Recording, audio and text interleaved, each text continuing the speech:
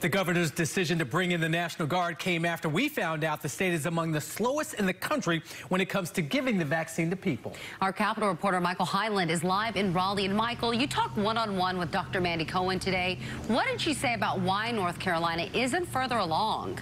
She acknowledged the state does need to improve on this. She says some of this is tied to timing as well as trying to get the vaccine to every county across the state. We have some new data from the state today showing about 109,000 people in the state have received their first dose of a vaccine. But we know from the CDC, almost 500,000 doses have been sent here. So I asked Dr. Cohen about the speed of this vaccination campaign and why she believes bringing in the National Guard is going to make a difference. The governor hasn't said specifically what they'll be doing, but Dr. Cohen said it'll include logistical help, actually vaccinating people, and helping with other issues as hospitals and health departments raise them.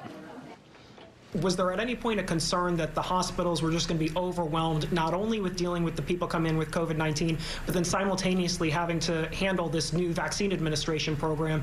Did they need help from the outside sooner than this? No, it's a great question, and we are in constant conversations with our hospitals about their capacity. This is a lot of what they do day in and day out, year after year. They do vaccinations.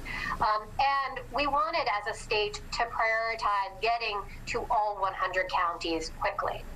And so we wanted to use the infrastructure we have. But again, we know some folks are, running ahead, doing great. Others need some more support. I also got a copy of a letter the state sent to hospitals and local health departments outlining problems with getting accurate data about the number of shots being given and warning that could impact how many doses we get in the future. I asked Dr. Cohen whether the state did enough on the front end to cut down on some of these issues before the vaccine got here. You'll hear what she had to say about that coming up new at 6. Live in Raleigh, Michael Hyland, CBS 17 News. All right, Michael, thank you.